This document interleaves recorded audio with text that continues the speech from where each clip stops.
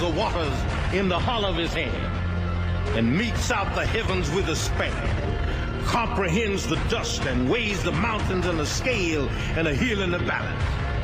The one who walked on the brow of nothing, and with a gesture of his hands worlds were formed, scooped out the seas with the palm of his hand, dug deep the gorges, piled up the hills, and propped up the mountains by his will.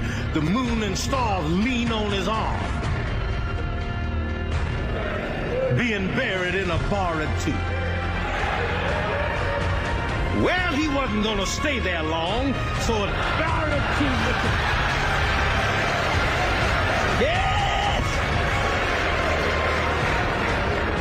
He just went down in that grave and stayed in the grave long enough to clean it out and make it a pleasant place to wait for the resurrection.